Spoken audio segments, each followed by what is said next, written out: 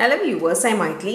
In 12th Business Maths Applications of Matrices and Determinants exercise 1.1 oda 7th sum in the video la paaka porom. Question parunga, the price of 3 commodities XYZ are XYZ respectively. So 3 commodity oda price pathina X Y Z nu kuduthirukanga. Mr. Anand purchases 6 units of Z and sells 2 units of X and 3 units of Y.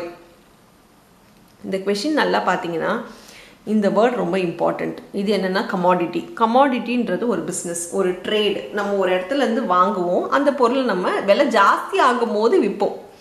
இப்போ சாதாரணமா ஒரு பொருள் வாங்குறோம் அப்படினாலே நமக்கு அது பாசிட்டிவ்னு எடுத்துப்போம், விக்கிறோம்னா negative, அதனால மைனஸ்னு எடுத்துப்போம். ஒரு பென்சில் வாங்குறோம் விக்கிறோம் நம்ம ஏற்கனவே 10th ஸ்டாண்டர்ட்லயும் 11th ஸ்டாண்டர்ட்லாம் பார்த்திருக்கோம்.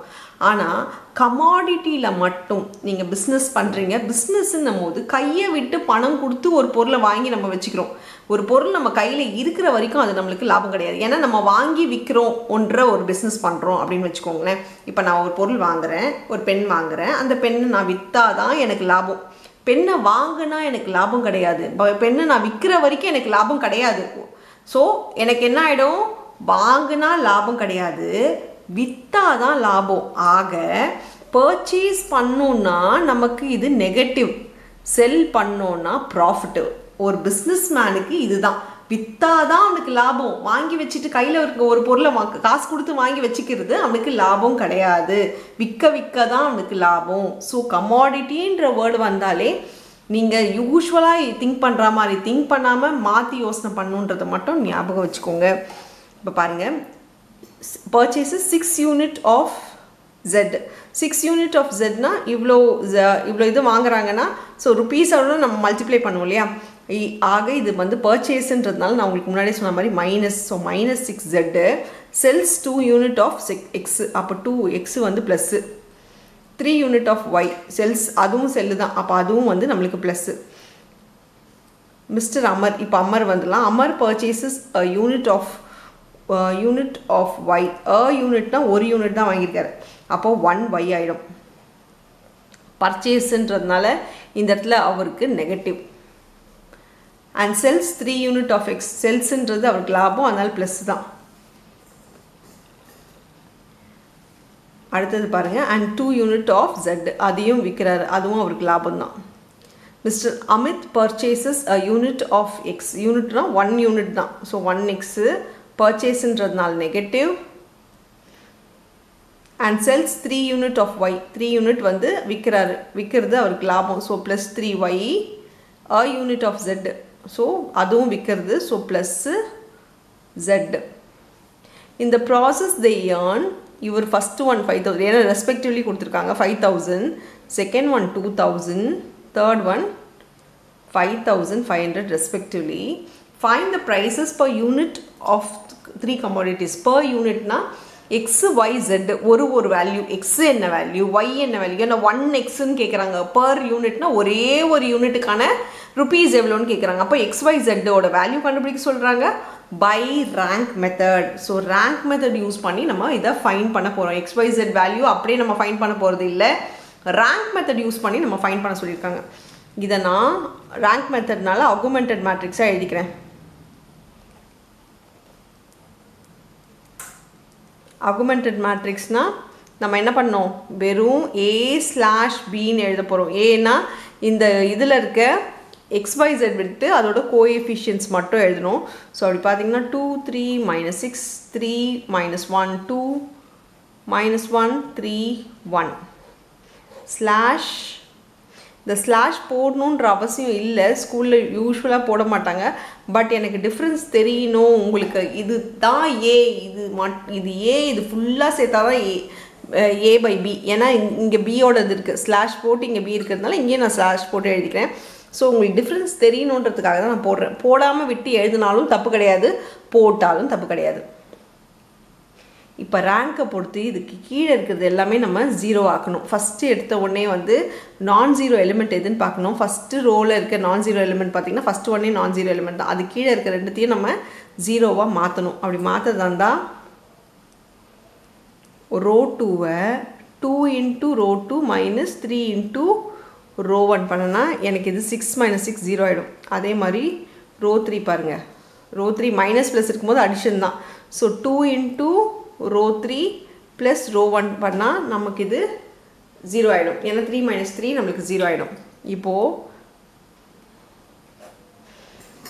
ஃபஸ்ட்டு ஒன் எதுவுமே பண்ணல. ஃபஸ்ட்டு ரோ நம்ம எந்த சேஞ்சஸுமே பண்ணல. அது அப்படியே எழுதிக்கோங்க. 2 3 6 minus 6 slash 5000. இது உங்களுக்கு முன்னாடியே சொன்ன மாதிரி 3 2s are 6 minus 6 0. இங்கே minus 2 ரஃப்பில் போட்டுக்கலாம்.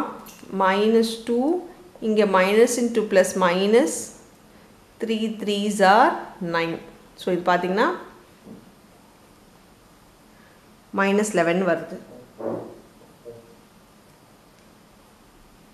இப்போ அடுத்தது 2 2s are 4 minus into minus plus 6 3s are 18.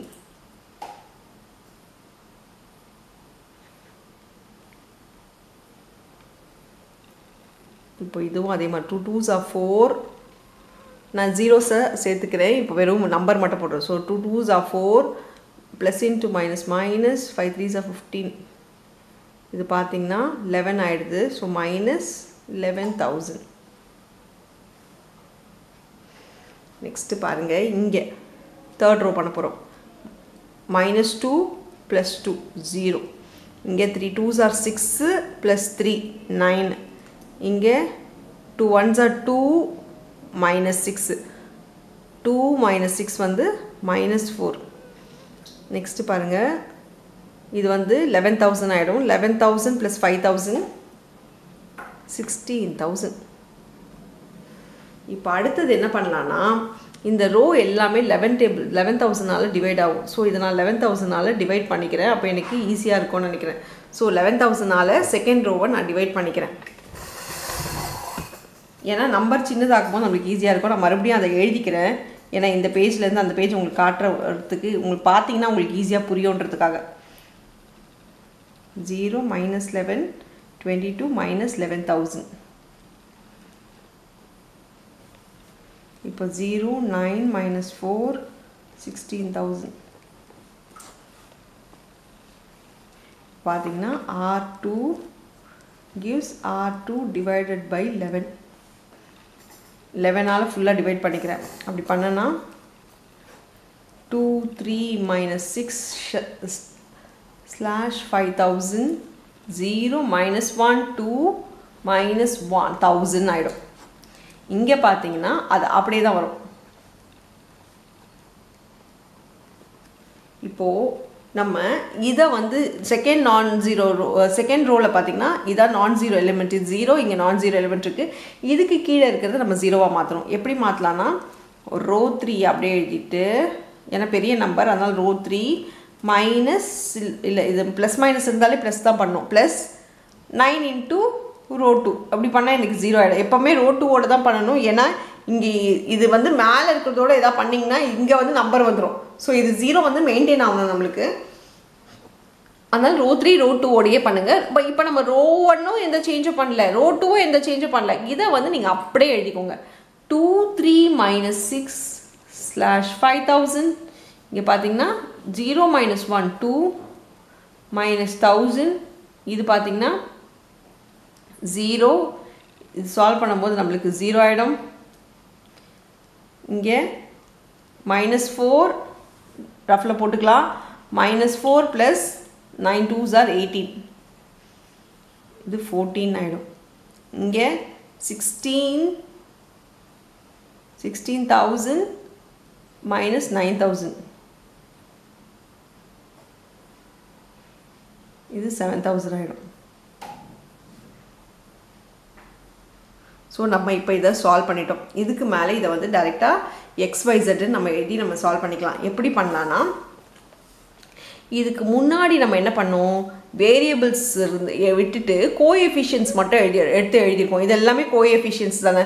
இப்போது கோஎஃபிஷியன் என்னது, XYZோட வேல்யூ, XYZோட வேல்யூ. அது மாதிரி இங்கே பார்த்தீங்கன்னா கடைசியில் வந்து வாங்க XY 0 Z மட்டும்தான் இருக்குது. அப்போ 14Z = 7,000 வருது. இப்போ Z = 7,000 divided by 14. இப்போது 7 1s are 7, 7 2s are 14. இது டிவைட் பண்ணால் நம்மளுக்கு 500 வருது. இப்போ z equal to 500.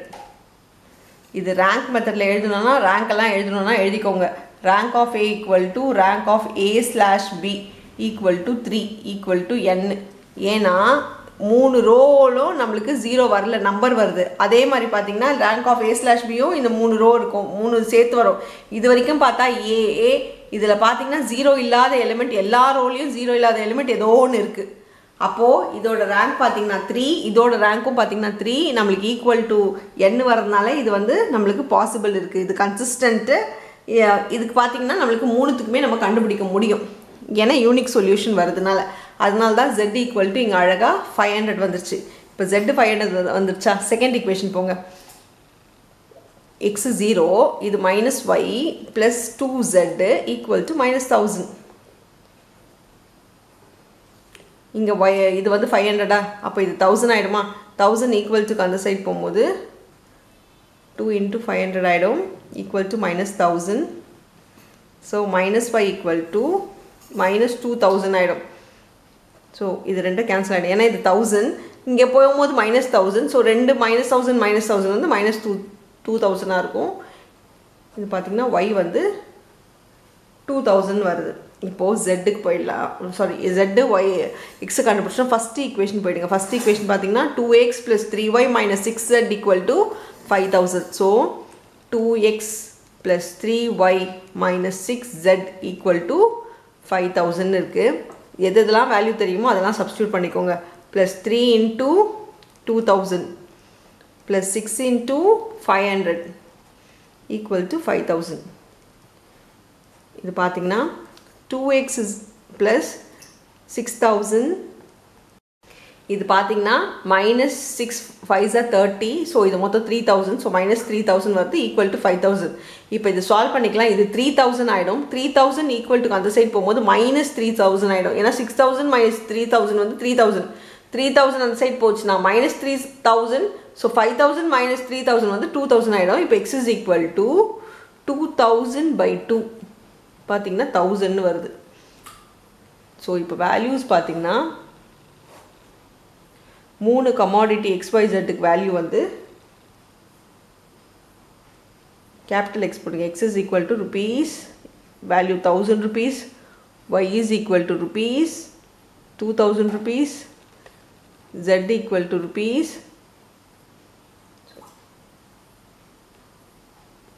500. ஸோ இதுதான் இந்த சம்முக்கான ஆன்சர்ஸ். அவ்வளோதான் இந்த சம். தேங்க்யூ.